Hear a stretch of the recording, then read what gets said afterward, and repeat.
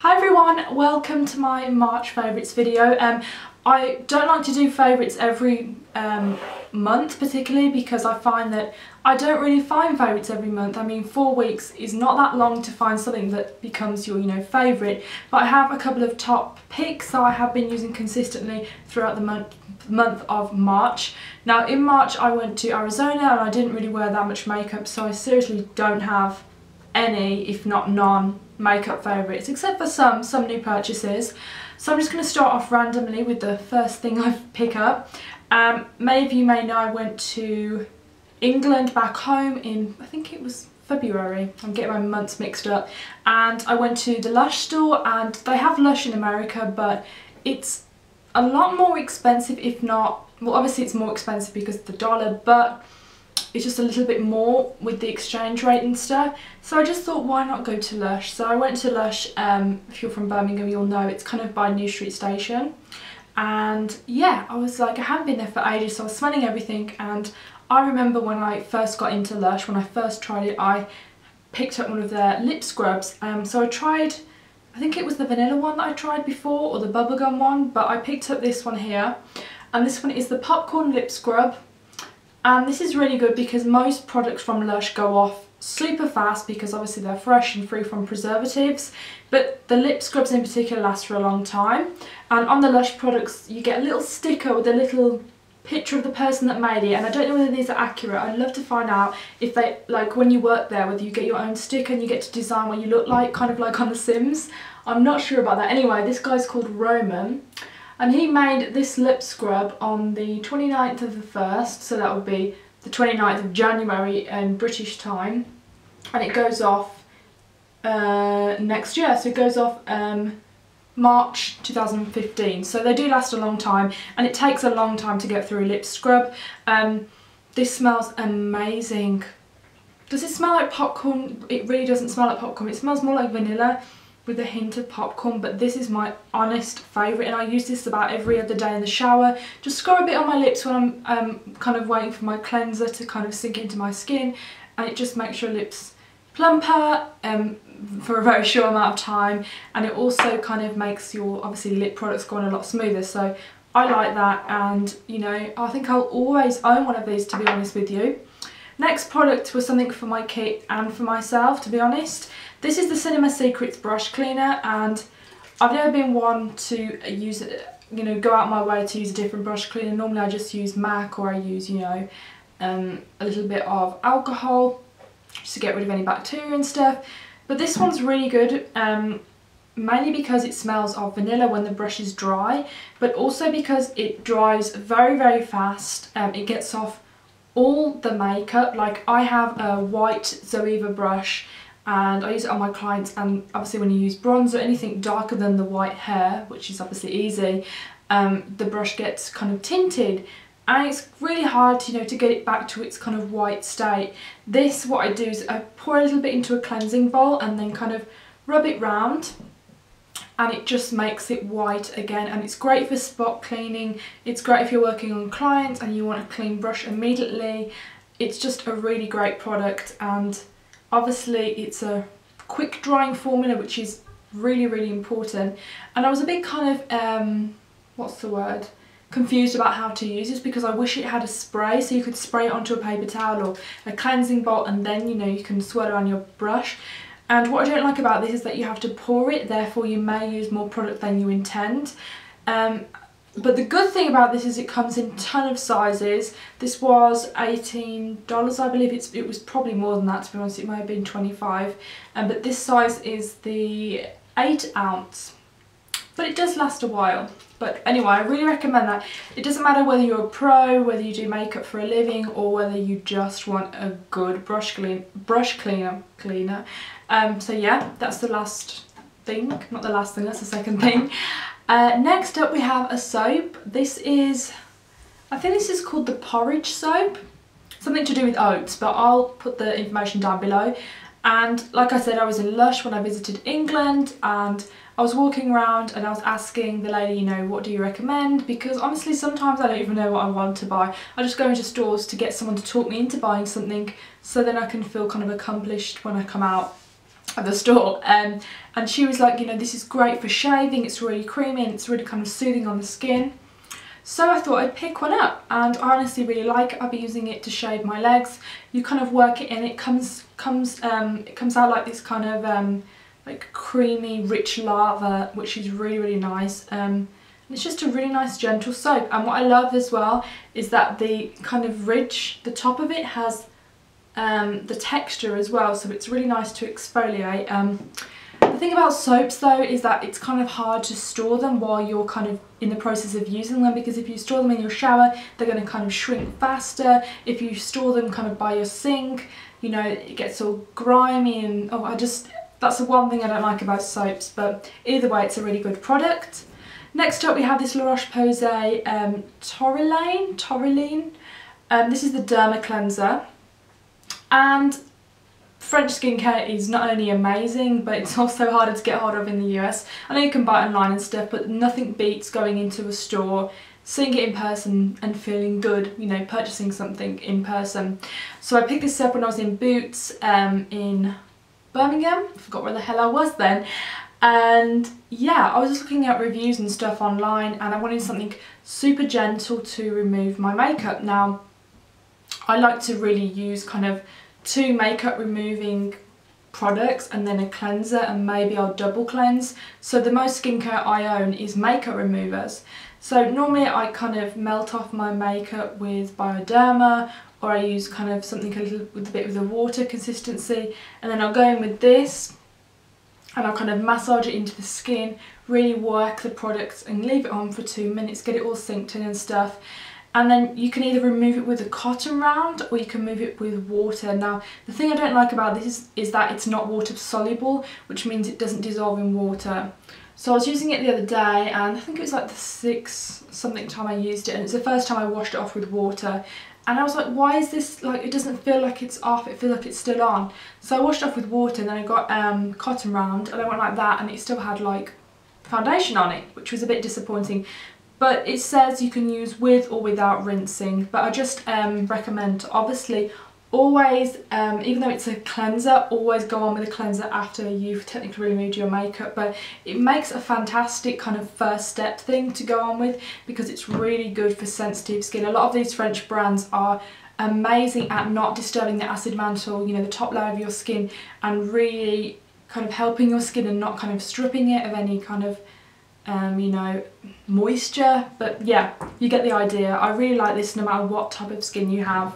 So I've been using the Seche Vite or Seche Vite. I'm sure someone will correct me on that, please do. I've been using that top coat for a long time, and I love it because it has like a gel-like finish. It's very shiny. But one thing I do find with that top coat is that because it's so thick and gloopy, it's very easy, you know, to pile on the layers, obviously with the base coat, polish, top coat, whatever. Very easy, it comes off very easy by like peeling. And I'm not saying like you sit there and you peel it off. Literally the edge will lift up, and before you know it, you'll be peeling all your nails off, which is, I'm very guilty of that. I'm so bad with that. So I've been testing out, well, I haven't been testing this out actually.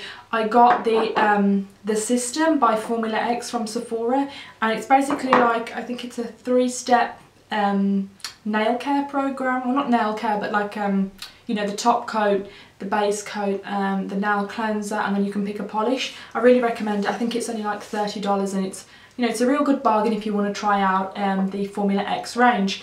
Anyway, so in that set a couple of months ago, I got the top coat, and as you can see, I've been using it quite a lot, and I've been kind of switching back and forth with the Seche Vite and this one, and honestly I do think this one is 10 times better because it really has more resistance to chipping. For instance, I get really impatient when I've just painted my nails, and I will wait about 10 minutes for them to kind of dry, but then obviously, you know, it's dry to the touch, but you could like put your fingers in it and it would make a you know, a line. With this, it doesn't do that as much as the other one. And also, you know, if you kind of do that, or you accidentally tap your finger on something, which I'm sure a lot of people do, it doesn't immediately start peeling or come off. I do think it's more longer wearing than the Seche Vite, and I know that is a very long wearing formula, and it still has that kind of gel-like feeling. It looks very gel-like, and it's just a great product. So I do recommend that if you like that kind of gel-like long wearing look, and I'm sure everyone likes that because you don't want to repaint your nails every day. So I've also been using the Revlon Photoready Skinlights Face Illuminator in 100 Bare Light quite a lot in my videos and also in real life. And I love this because it's a very, can you see, it's this one here. It's a very skin tone shade and it doesn't have any glitter in it as far as I can see. No, it doesn't have any glitter. I might have to get my magnifying glass out, but no, it doesn't have any glitter. It creates a very natural shine. You can add it in with your foundation, you can wear it underneath your foundation, you can wear it on top of your foundation before powder. It's just a great drugstore product, and what I like as well is that they don't just do one shade, they do 5 shades. They do a really nice gorgeous pink shade which reminds me a lot of Benefit High Beam. They do a bronze shade which would be perfect for kind of adding a couple of drops into your foundation for summer if you want more of a bronze look. And yeah, they have darker shades for darker skin tones. They do a lot of good shades and I just think it's a great product, so I'm really pleased with that. So from shopping on Sephora and kind of building up my points and picking out little samples here and there, I've actually been testing out a lot of samples recently, and I just think it's really good that the Sephora do that. And sometimes you kind of, all you get is fragrance samples that you can pick out, but sometimes they have something that you really want to try, like a new CC cream, or I don't know, like a new serum that you don't really want to buy, you know, the whole thing and then, you know, take it back. So I think that's really good. And a couple of months ago I got a 500 point perk, and I normally wait until I can really find something that I really want because it takes a long time to get points like that. I mean, I don't buy stuff all the time from Sephora, but it does take a long time. So anyway, I think they had a fresh gift set with their best sellers, and two of the products I didn't like, no, that's a lie. I liked their soy cleanser, which I loved, and I mentioned that in my previous favourites. And the second product which I love is the Sea Berry Moisturising Face Oil. So much that I've actually purchased these 18 ounce, I believe, was the 18 ounce or the 2 ounce? The one bigger than this, basically it's $18. I didn't want to get the huge one because that was like $40. And I don't use it every single night either. So I really like this because it's full of omegas, it's full of antioxidants, it makes your skin feel plump. I wouldn't say it's inadequate just to use as a moisturiser. I would say you could mix it in with your moisturiser just to give your skin a little bit more protection from the, you know, environmental damage and just to plump it up. But I do honestly think it's one of the best oils I've ever used, and I've used quite a lot of oils because I have dry skin. Just a great product, and it smells amazing. Definitely go and try it out if you're in Sephora. Just try a bit on your hand or ask for a sample because it's a really, really great product. Oh, it smells so good. I wish you guys could smell what it smelled like because I'm so bad at explaining scents. Anyway, I love this and I can't wait to get the bigger size in the post as well. I also, just to mention this as well, I also tried the Boscia Sabukia, I'm not going to try and pronounce this because I honestly go brain dead as soon as I turn the camera on. Anyway, it's the one in the pink bottle. I didn't like this as much. I felt that it didn't actually deeply hydrate and it has a lot of irritating plant oils. This has a really small amount of fragrance which isn't as bad as this one. And the thing is, with a lot of brands that try and be more natural, paraben free, blah blah blah blah blah blah, they do put a lot of plant oils and they back up with all these like claims and stuff about how these plants from the rainforest do this to your skin, and a lot of the time they actually irritate your skin, so you know, what can you do? So something that I was really excited about this month is my new MAC palette, which is a bit dirty from touching it, and I got this mainly for my kit to use on bridal clients and stuff like that, but I also got it for myself for tutorials, not really for everyday use to be honest. And I picked out a couple of colours, and the picking process was very difficult because there's so many colours. It's like, where do I start? But I asked a couple of recommendations from friends and stuff, and I got a couple of warm colours for darker clients. I got some mid-tone colours, I got lots of highlight colours, and I got, well actually I didn't purchase the brighter colours, these were actually colours that I depotted. And I just actually bought some a magnet tape, and I just cut off little squares so they don't fall out. So I just did that the other day so I could do this and it's not going to fall out. But yeah, I think this is a I think this is a good palette because it does have some brighter colours there which kind of inspire you. The other day I was looking at this, well not the other day, a couple of weeks ago I was looking at this, and I just picked up this Grandest Grape shade, and that's what kind of inspired me to do my, I think it was my purple smoky eye tutorial that I did a couple of weeks ago, sorry. But yeah, anyway, it's just a really good palette. You can pick out some brighter colours, you can do a really good neutral eye, and it has a lot of matte shades as well. And the thing is, when you buy a palette, you buy an Urban Decay palette, you buy, you know, Smashbox, it really doesn't have that many matte shades, and sometimes they'll be like, oh, 10 matte shades and 10 shimmery shades. But it just, I'll never get 100% satisfied by the shades that I see. Sometimes they include too many light shades, too many dark shades, so it's, you know, it's really hard to get something that you totally know you'll use every shade. But if you just do makeup on yourself but you want your own kind of little palette, I would suggest buying a quad, obviously just 4 shadows.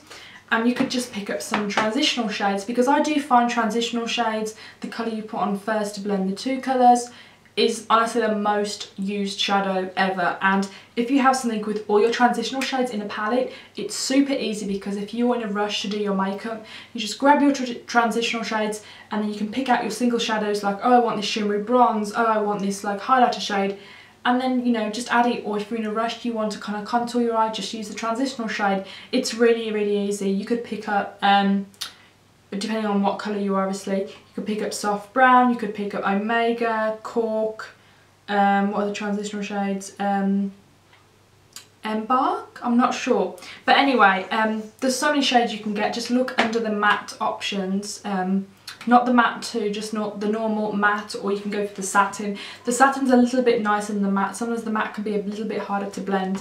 But anyway, yeah, that's what I did before I picked this up. I do have a quad of the MAC as well, which I do use on an everyday basis.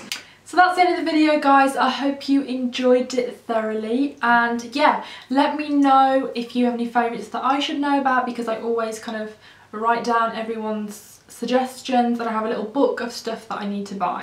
So yeah, do let me know, and let me know if you've seen Noah or Divergent, because I'm going to see Noah tonight. And I want to know what you think of it as well, because that would be interesting to know. Even though I probably would have seen the film by I put this video up, but I just want to know what you think of it. Because I don't know, like, I've been hearing a lot about Russell Crowe recently. Like, interviews where he's a bit of a dick to the reporters and stuff. And I'm like, should I really go to this film and support this guy if he's just a massive dick? Like, really? But regardless, I think it'll be a good film. And my eyelashes are sticking together.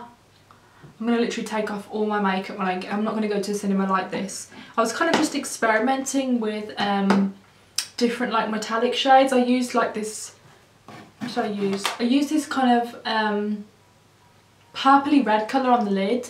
I used like black underneath it, blended out, and I used like kind of greeny gold there, and I used like bronze underneath. And I add lashes because it just looked too kind of grunge without them. I don't know what I think of it. I just kind of like to test out looks, to be honest. And I put loads of highlighter on because I love highlighter at the moment. I feel like everyone is like kind of going crazy for highlighter and kind of shiny looking skin at the moment. I don't know, I guess that's a trend going on, isn't it? But yeah, I'm just babbling now. But yeah, have a good day or evening wherever you are in the world, and I'll see you soon. Bye.